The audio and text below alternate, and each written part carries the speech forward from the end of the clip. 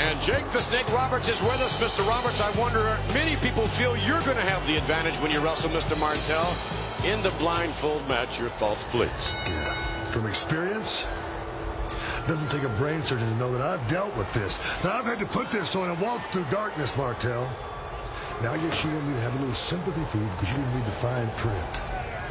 Sympathy from the devil himself? No, sir. Turn out the lights. This party's over. Ooh. And you know what? It really could be over. I mean, it's... Isn't it ironic? Yeah, Martel won't be doing any of this. I mean, these flashy maneuvers. No. He looks great, no question of that. He is a model, yes. With a sack over his head, he might not look bad.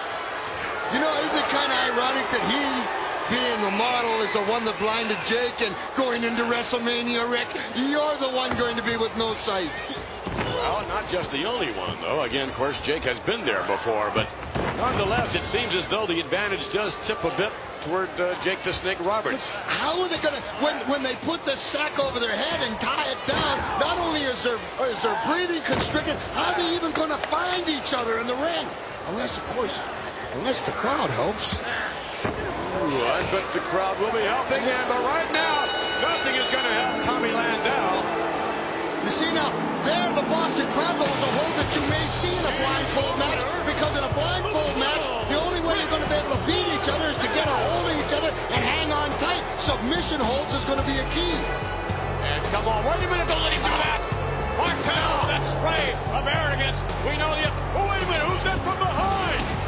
What is that? Man, is he clobbering Martel? Is that Jake? That's not Jake. That's not Jake the Snake Roberts. That's no... What is that? Whoever it is, they're just all over the ball. Headbutt. Down goes Rick Martel like a ton of friction.